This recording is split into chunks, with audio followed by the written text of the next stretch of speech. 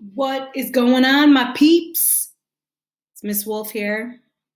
Got my Diet Mountain Dew, if you watched my last video about, no, you probably didn't see it yet.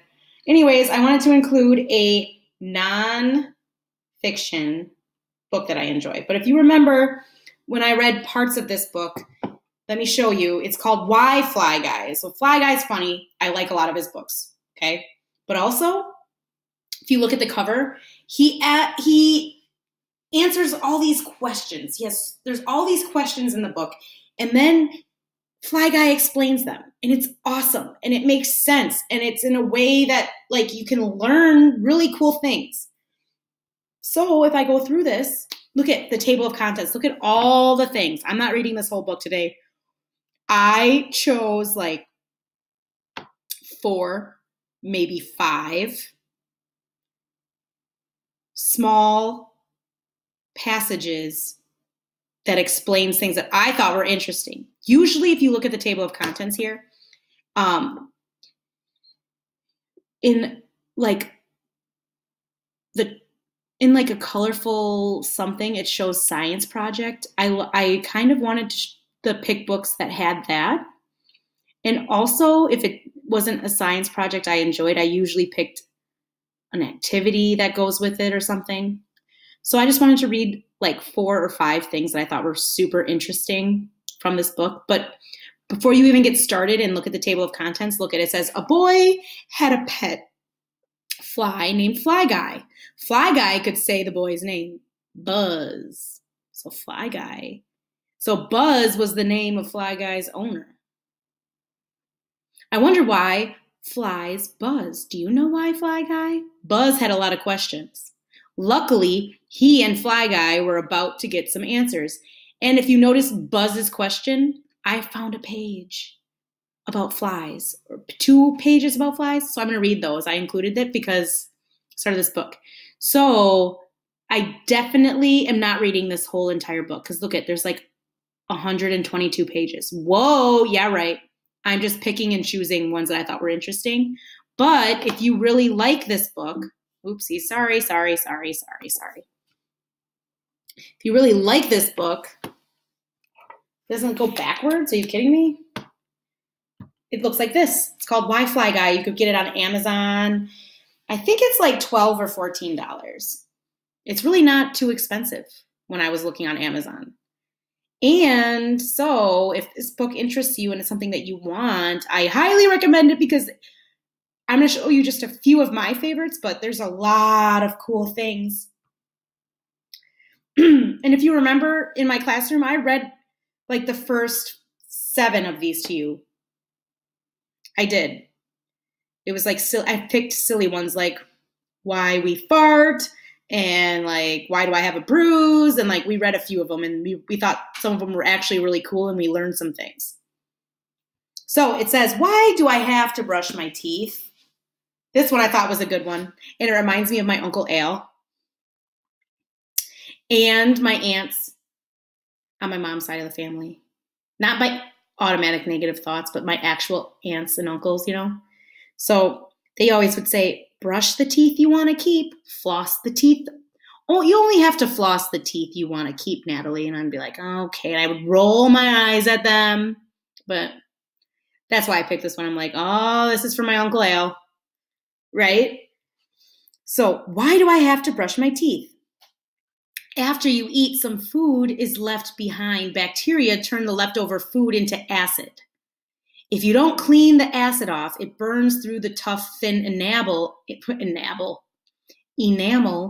that coats your teeth. Sometimes this leads to a cavity, which is a hole in your tooth. Cavities can make your teeth hurt. So if you eat a lot of candy and you decide you're not going to brush your teeth for a while, that's how cavities form. Because that sugar in the food, you know, all the corn syrup and things in candy break down into this acid that gets stuck on your teeth. You ever eat the candy that gets stuck in your teeth? That stuff, if you don't brush your teeth, that's how cavities happen.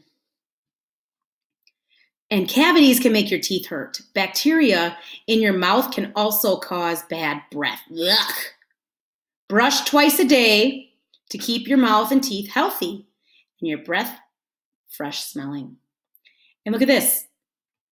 Buzz says sharks don't have to brush their teeth. It is normal for their teeth to fall out and grow back over and over.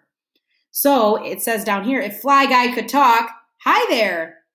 You know, after a long day of dumpster diving, sidewalk licking, and roadkill snacks, it actually feels good to brush my teeth. Flies don't have teeth. I don't think so. It'd be weird. Brush an egg. Here's a science project, you guys. Okay, so this is what you need. So in the notebook page, it says what you will need. A white, hard-boiled egg. Ask an adult to help you with this, okay? Can't just go doing stuff saying Miss Wolf told you to do it. No, I'm just giving you ideas for something to do and try, okay? A mason jar, or like a small glass mug or a small bowl, okay? 12 to 24 ounces of dark grape juice, a toothbrush, and toothpaste. So what to do? Look at the color of the egg after you have put it in the grape juice, okay? Pour enough grape juice into the jar, cover the egg completely, let the egg sit for 5 hours. Remove and dry the egg. What color is it now? Look at the picture. It shows purple from the grape juice, okay? Put some toothpaste on the toothbrush. On a toothbrush, probably not the one you brush your teeth with. I'm just going to say that. Maybe like if you have like a older one or like something that you're not going to really use. Brush the egg and then see what happens. Note, do not eat the egg you used in this project. It's probably not good. Because if it's out of the fridge for a long time, remember what we said about it? It gets old and your tummy is going to hurt. Okay. So now, why do I suddenly feel hungry? Why, Fly Guy? The shell of a hard-boiled egg is a lot like a tooth. The grape juice is left behind on the egg, but brushing the egg with toothpaste makes it clean again. So it's kind of like your teeth when you're eating or drinking juice or having all that food. It gets stuck on your teeth, and if you don't brush your teeth, it stays there and turns into acid. But this shows you if you brush the egg, it will be clean again. Get out. So fun. Okay, so that might be something to try at home if you talk to a parent and see if they're cool with this. It'd be fun, something to try.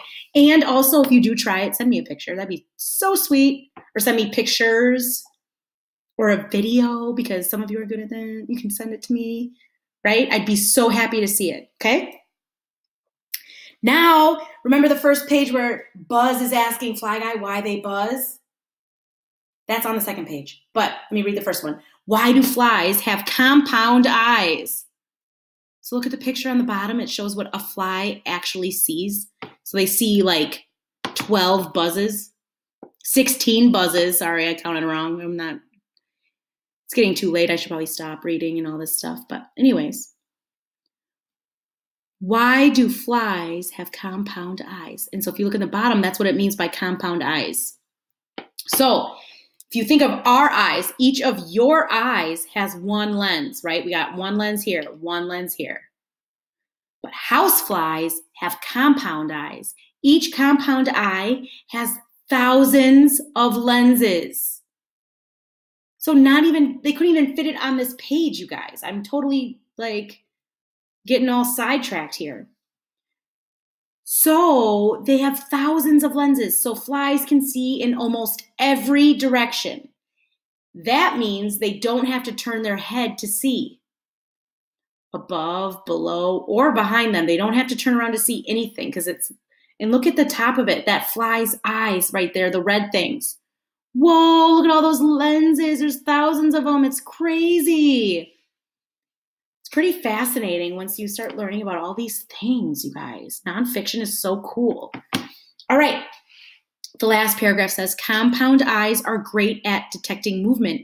If something gets close, a fly can plan an escape route in less than 1/100th of a second. So think about it. 1/1000. Already gone, already had a million plans to get away from you. Get out of here. That's so cool. Now look at the other page. It says, why do flies buzz in green? It says that green page.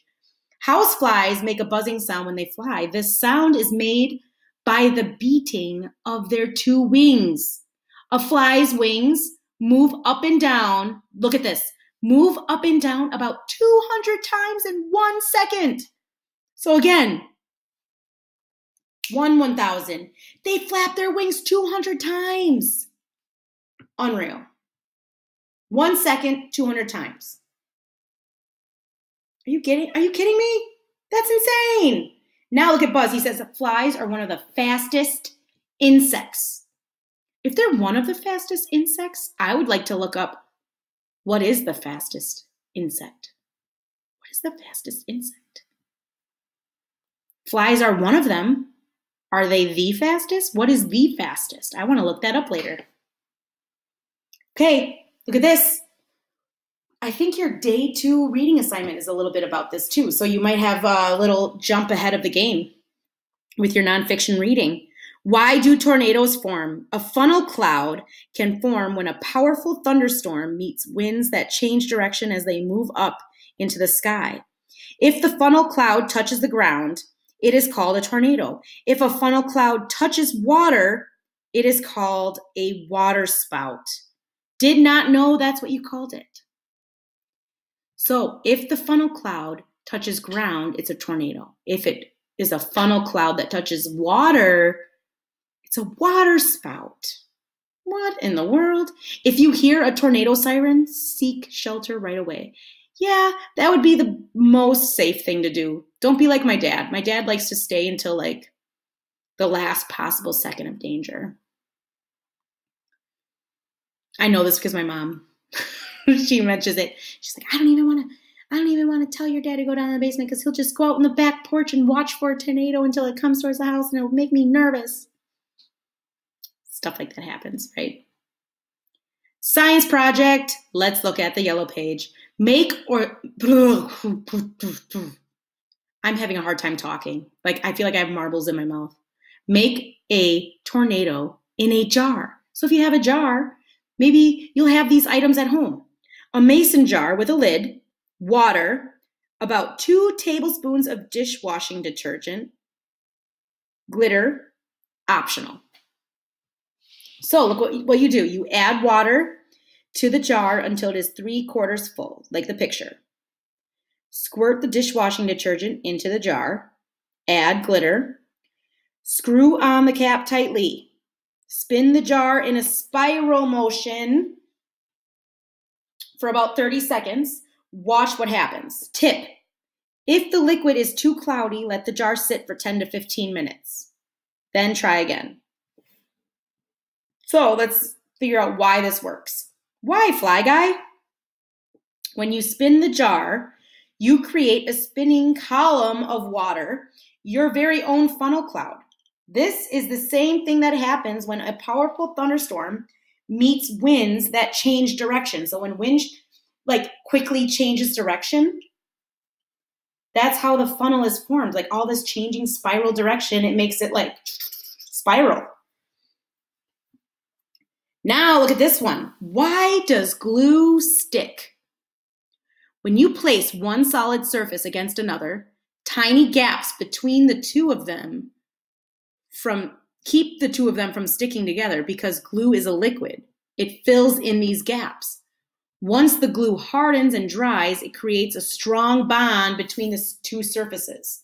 So, have you ever gotten sap from a pine tree or a pine cone on your hands or clothes? It's very sticky. That's because sap is a natural glue. So look at the picture. It shows you like the dripping sap. That's a natural glue. And here's the girl. She's gluing something together. She's got a craft idea. She's got some feathers in her hair. She's ready to rock. Oh, no. I took a picture. You guys, I'll have to add it. Darn, I must have forgot to take pictures of the activity. I'll add it separately to this book as material, a picture of how to make glue out of milk and the other one about this one. Now, I read this to you before, but I think it's so interesting. I want to read it again. I want to read it 1,000,000 times because I think it's super interesting. Why do stop signs have 8 sides. When states first started using street signs, it was decided that a sign's shape would show the danger level. So look at the shape of the sign when it was created a long time ago was to show you the danger level. Okay, so look at the signs, the different signs. Okay, so generally signs for the most dangerous things had the most sides. A circle was used for the railroad crossing because that shape was thought to be made of many sides put together to make a circle.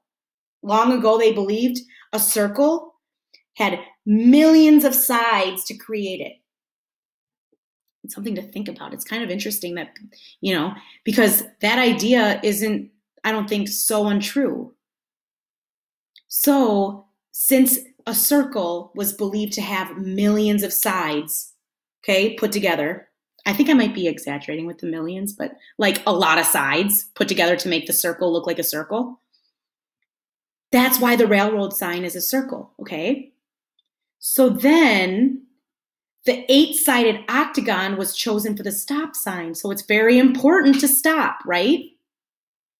Now, diamonds were used for like general warnings, like this road is a little curvy, right? Squares and rectangles were used for directions or other information. So think of a street sign, like what street you're on. It's a rectangle. So squares, like when you're on the interstate and you see the 2 towns on the exit ramp, squares and rectangles were for directions and just information, like, oh, that town is off this ramp on exit 259. Also, look at the bottom, what Buzz is telling us. Stop signs weren't always red. Early stop signs were yellow with black letters. Interesting. But I guess the more they realized how important it was to make it stand out with the other signs, right? Pretty cool information. Now, there's 2 things I forgot to include on here, and I will do that. If I forget, remind me. And then that will tell me who's watching this video. And I'll be like, wow, bonus for so-and-so. They've been watching this whole time.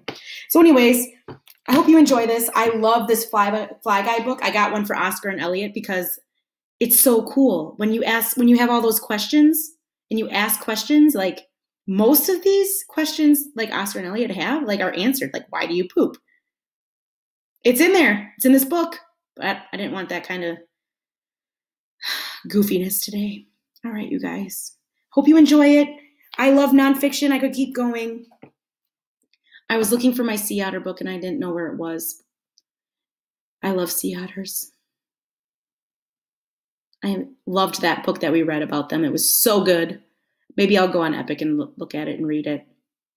Also, reminder, you can, now that you have your iPad, get on Epic.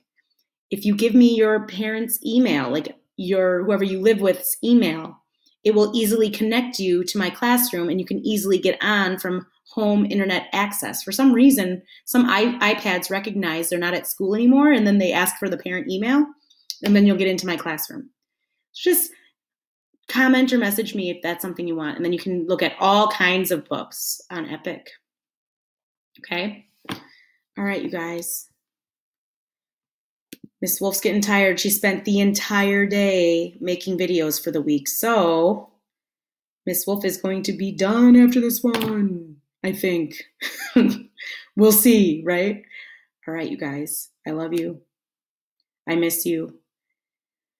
And I hope you enjoyed it. I hope you enjoy the videos I'm posting. Take your time. Hope you enjoy this book too, because it's kind of interesting. Makes me want to read more of it, right? Okay, all right, I'm done. I gotta stop talking. I'm talking too much. All right, later. Peace.